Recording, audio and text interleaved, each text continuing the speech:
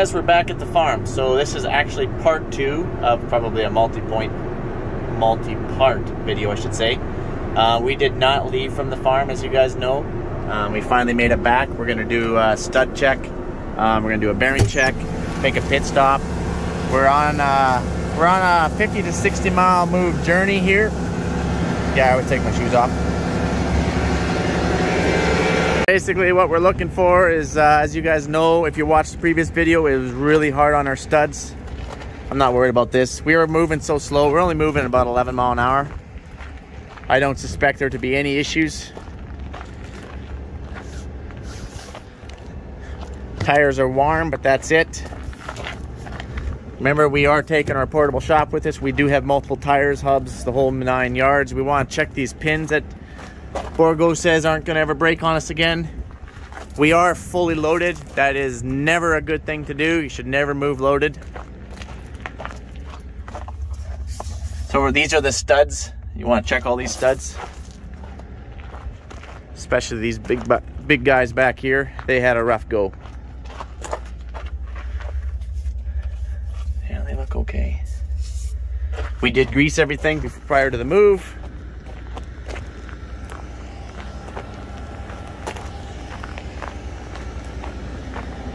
Mike, why are you loaded then? It's just how it happened to work out, unfortunately. We didn't think that we were going to be moving. I would recommend watching part 1 of this video if you want to understand that. Yeah, everything looks fine. You want to check these studs too. Tires are warm. That's to be expected. There's a lot of weight they're carrying. Yeah, okay. Everything looks good. Vent had a really rough go because it's even wider than our big carts are with these triples. That's the reason why we keep these triples pretty much at like 2 pounds pressure, hardly any. I'm not worried about these breaking. Oh, they ain't gonna break, no. Heck, I'm not even worried about this band breaking. I'm not even worried about the third band breaking. I'm worried about the main ones in there. And they're all there. It's a good sign. Checking for stubs. If anything's gonna rupture or break, it's gonna be these guys right here. They're carrying the most weight. I'm not worried about the axle bar. The axle bar will be fine. So, do we have the most air in this tire, followed by the least amount of air, sorry, lesser air, and then the least amount of air. Say what?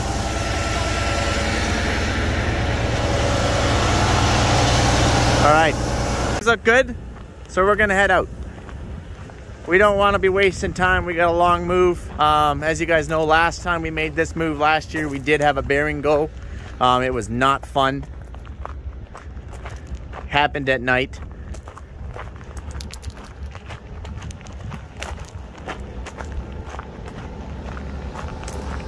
Let's get rocking. There is 3 of us going. Myself, Brian, and Ashton.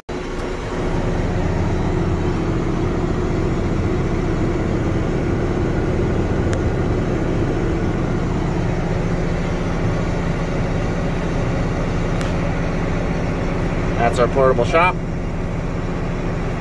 And then the other white vehicle is going to be our pilot in front. The shop's going to trail. Will let us know if anyone comes up behind us. And then the pilot in front will have people pull over for us, is the goal. Oh yeah, I should note that this is still the 22nd, I think it's 22nd, it's still the same day of April. Let's go, guys.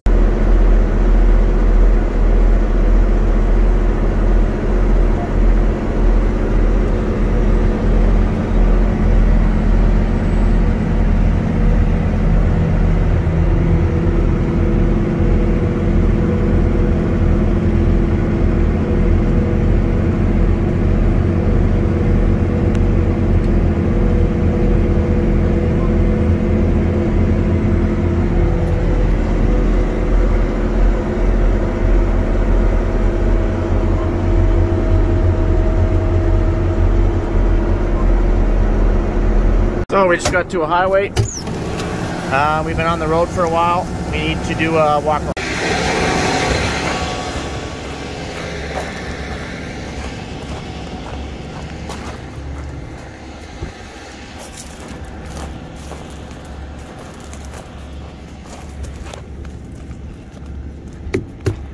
Tires are warm, it's to be expected.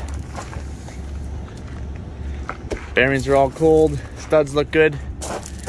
Check our fancy Borgo pins. That looks fine. Check our studs. Yep.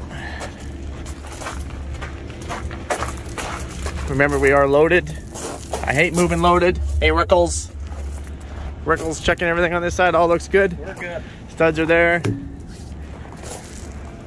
All right. That's what I like to hear. Ooh, sorry about that. Did not mean to do that.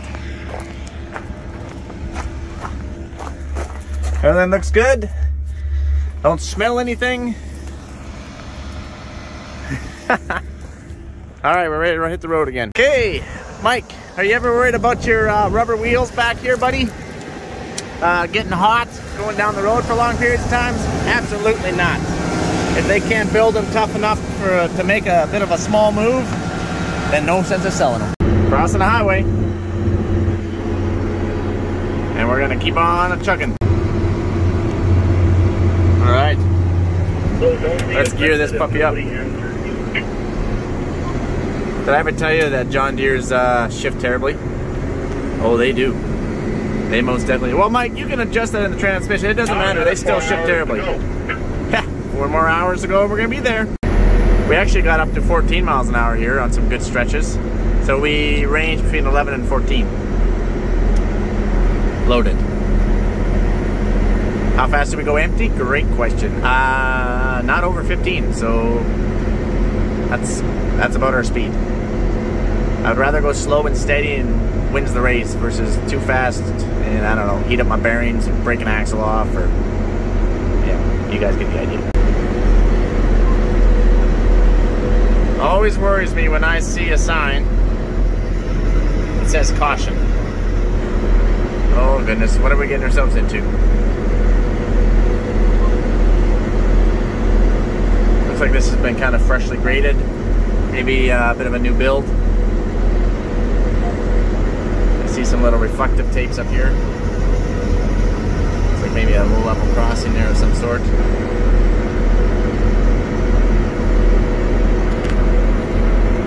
I gotta slow down here. Called it over the radio so that way they know I'm slowing down.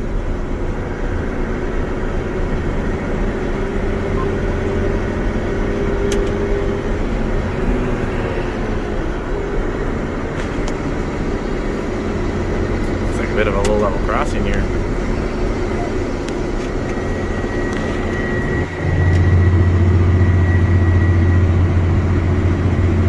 Soft in there, felt it.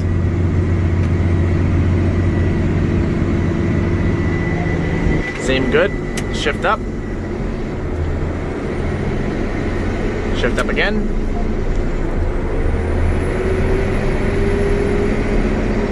All right. So as we're driving here, I just wanted to point out how wide this road is. It's a lot wider than some of the last roads we just came off of, and the reasoning for that would be different RMs. So an RM, which is a rural municipality around here in Saskatchewan, I think there's like 296 or something like that, give or take, RMs in the province of Saskatchewan, and basically that's just your local government, basically your RM. They grade the roads, they put culverts in. We pay land taxes to the RM. Basically, they have graded roads, so on and so forth. So every RM is a little bit different, and each RM typically has a council and a reeve, and they kind of make up the rules for their RM. They can set road bans if they should so choose to, and other things. But anyways, where I'm going with this is because this RM that we're in, they like to have wide roads, and I thank you for that. You guys are freaking awesome. I won't name the RM. The RM that we left in the first video had super narrow roads, and it was really hard on our axles and spindles and stud bolts and so on and so forth. So thank you guys for having wide roads. About that time when our pilot vehicle didn't say anything over the radio that I noticed, but I see something coming up there. Looks like a tractor. He's coming this way. I'm trying to hold this phone absolutely as steady as I possibly can here for you guys. we'll see when we get up there. Oh, it's pulling off. Thank you, good sir. Thank you. You are a gentleman and a scholar. Look at this guy. He's awesome. Just burning down the field. Don't know if that's his field or not, but I feel like it died. He's awesome.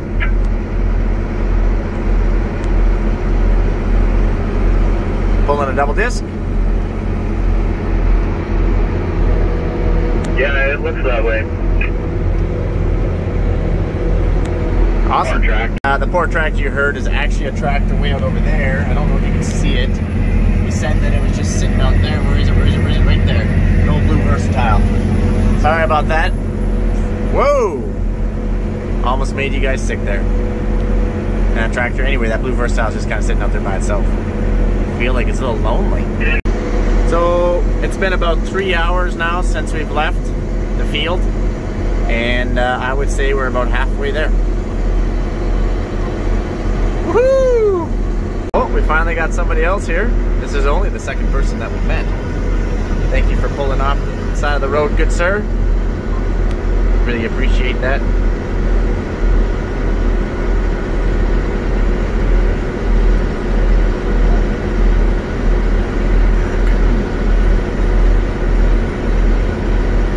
I've actually been told that a drill caught up to us behind us. They must have been going ramming speed. It must be empty.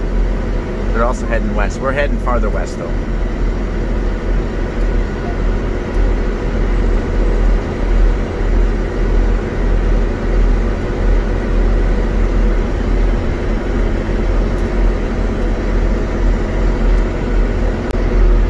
Well, found a neighbor. Just started seeding, I'm guessing. Or maybe they're not just starting. Maybe they're half done for all I know. I don't know. Can't assume, I guess.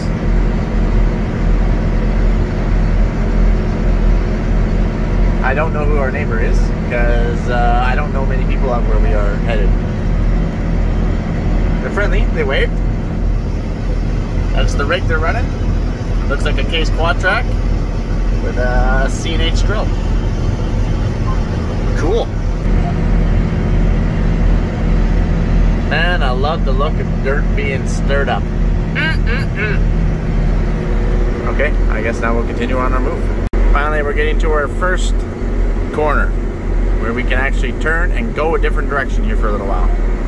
Let's shift down.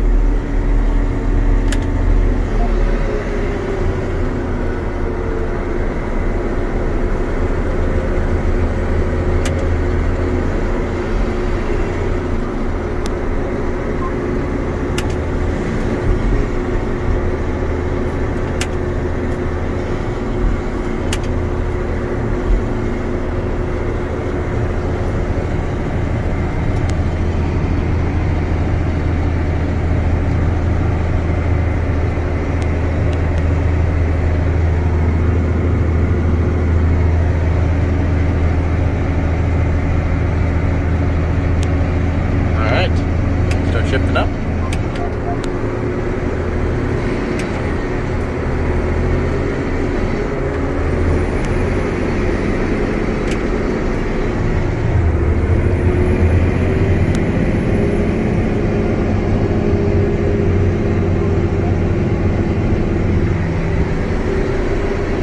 Oh, I think there's somebody coming. Anyway, guys, I'm gonna let you go. You guys have yourself a good one. This video is already about as long as I want it to be. I will catch you for part 3. I know, right? Just the longest move ever. 3 days of moving. Like, what the heck, Mike? I don't know. Just pumping out videos, that's all. Just trying to log and document everything I'm doing.